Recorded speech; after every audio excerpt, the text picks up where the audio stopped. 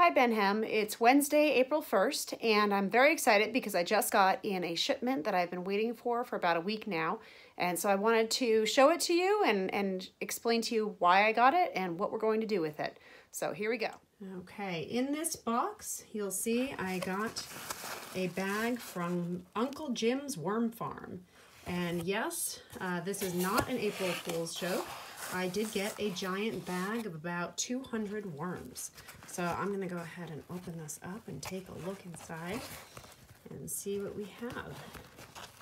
Now the reason why I got worms is because a couple of years ago for the farm, for the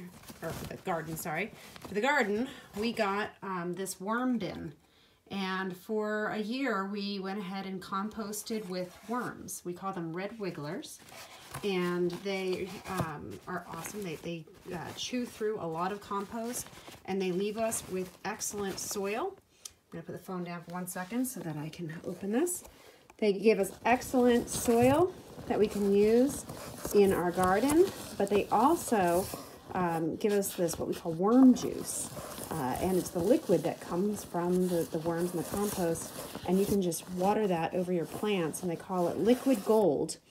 And it's because it is very nutrient rich and it gives your plants a lot of things it needs to grow.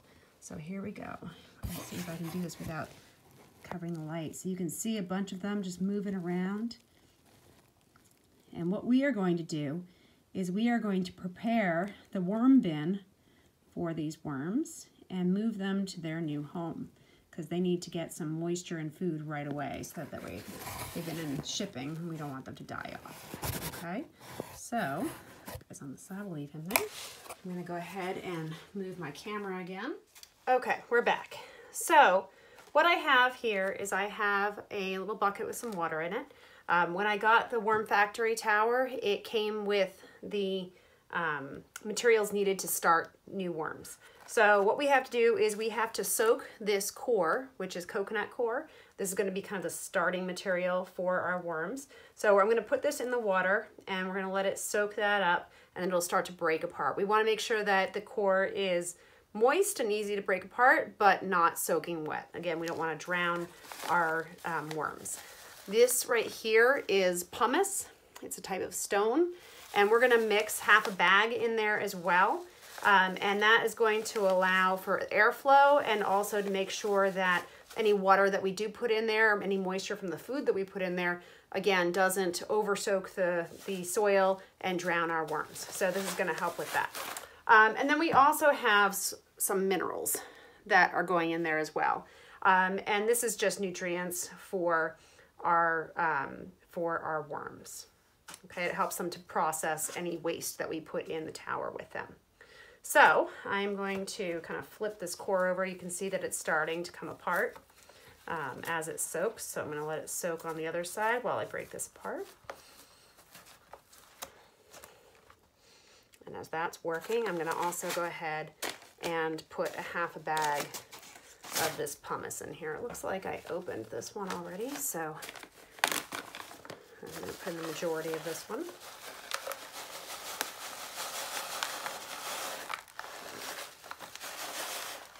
Too much, I'll save the rest. And then we're going to just put in 2 capfuls of the minerals. And we have to do this every time we start a new tray. And I'll tell you what I mean by starting a new tray in a moment.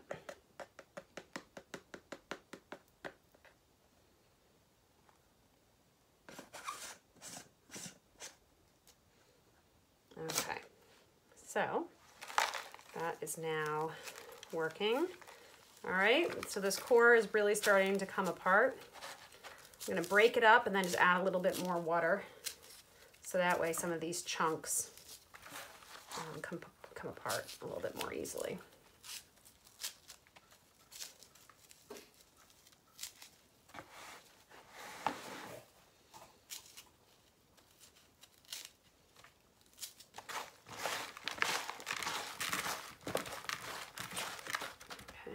A little bit more water.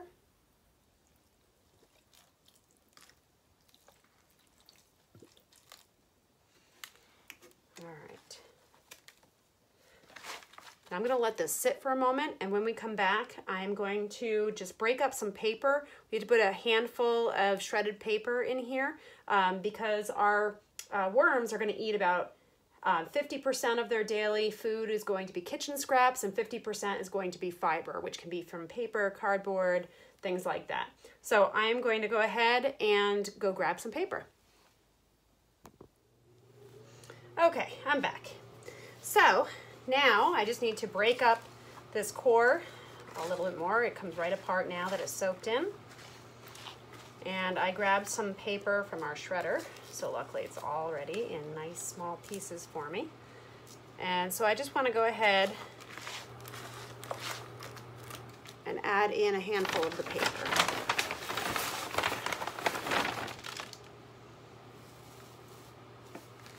And I'm going to mix that up.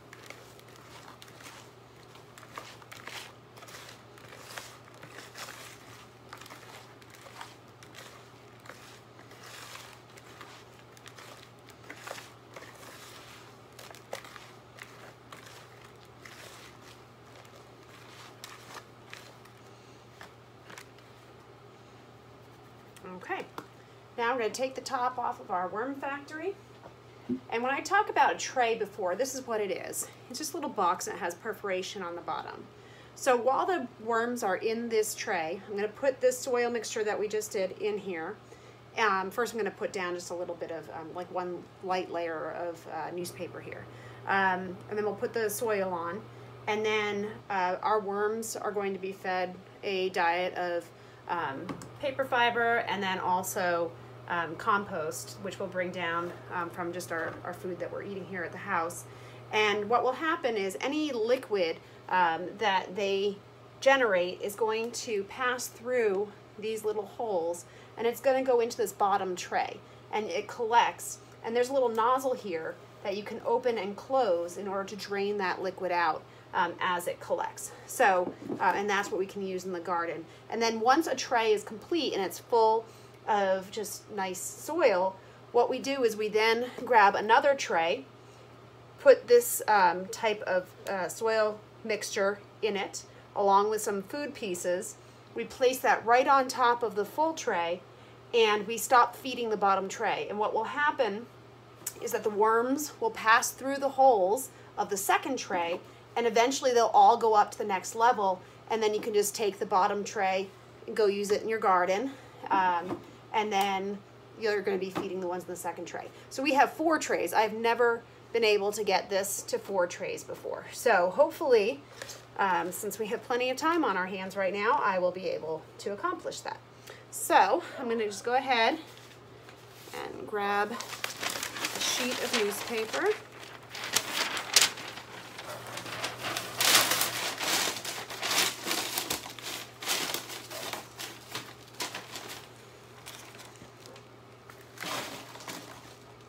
Dump our mixture in there.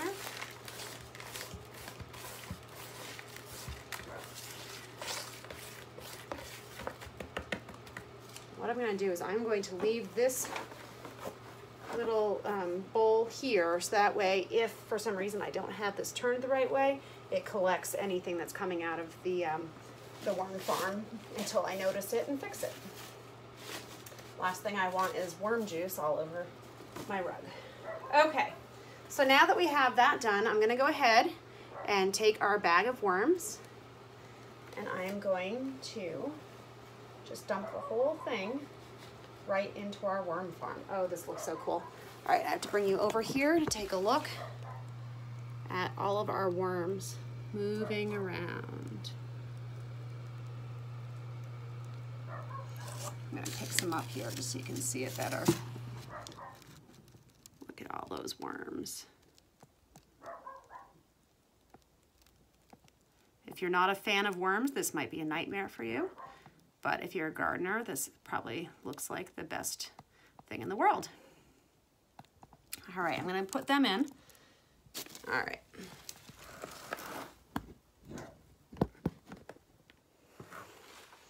Okay, so I'm just going to smooth them out a little bit.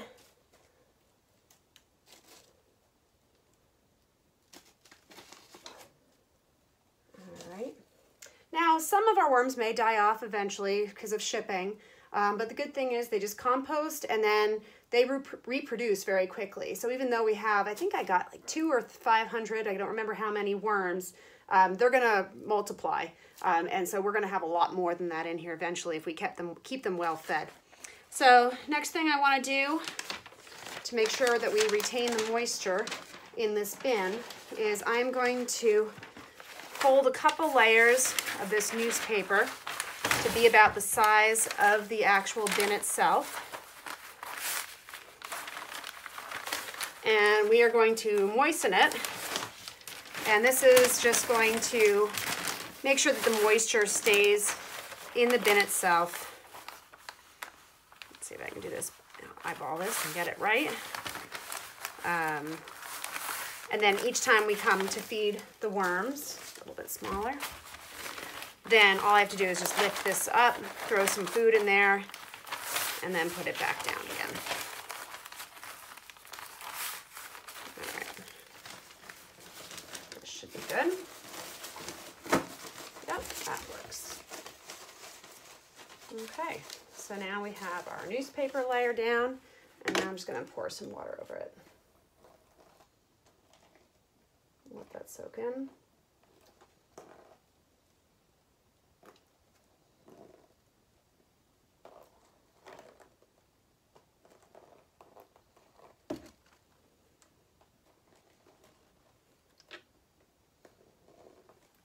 Okay, so I don't have any compost yet, or any like food scraps yet, because I haven't been saving it, but I'm about to go cook dinner. So what I'm going to do is I'm going to go up there, cook and eat dinner, then I'll come back and I'm going to start adding some food scraps in here for the worms. And we'll check on this occasionally, and I'll upload some pictures, just what it's looking like, so you can see. It's really cool once the worms actually get into the scraps, and you can kind of see all the holes, and you can start seeing it being chewed apart. So I'll post that soon. Okay, I'm back from dinner, and I have my table scraps here. We made some applesauce, so I've got lots of apple peels and cores, and then I also have a banana, because my son dropped it on the floor, and some banana peels. So I've got my lunch lady gloves on just because I don't want to get my hands all really gross. Ooh, they're already trying to jump ship. So I came down here to bring some of this food down to our worms. And a couple of them are already crawling up the walls here, so I'm gonna toss them back in. Come on. Okay, part of the reason they're trying to climb up the walls is because they want some more food, and I haven't given them any yet, so I'm going to put them back in there. Probably have them on the other side of here as well. Nope, we're good. Okay, so when we're putting our food into the bin, we just want to make sure that we kind of cut it up into smaller pieces. It'll decompose. They'll be able to chew it up a lot faster if I do that. So I'm just going to take some scissors, and I'm going to just cut this up into smaller pieces. All right. Now this banana is probably fine as is, but I'm just going to go ahead and cut it up as well. As long as we're feeding them, they will stay put. I have some potato peels as well. We made some mashed potatoes. I'm going to put a couple of these cores in just as they are, just because it's kind of fun to see the worms tunnel through them.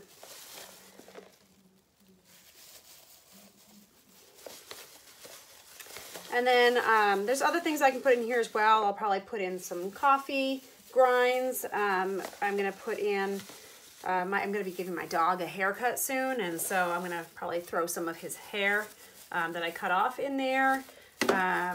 Just whatever I can find. The only things we don't really want to put in here are dairy, meats. Honestly, they do still decompose, but they start to smell after a while, and I really don't want that in my workspace. So I have all the food in there. I'm just going to add a little bit of water. All right. Some of those worms who tried to climb the wall are now trying to climb back up again. They probably sense the food is there. And then also, anytime I add in food, I want to add in some more paper fiber as well. And these worms can eat up to about a half a pound of fiber a day. So I'll add that in there. And then I'm going to take my damp newspaper cover, put that back over, and then put the lid back on.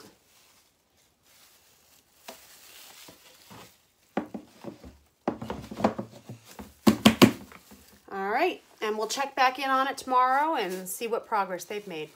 Have a good night.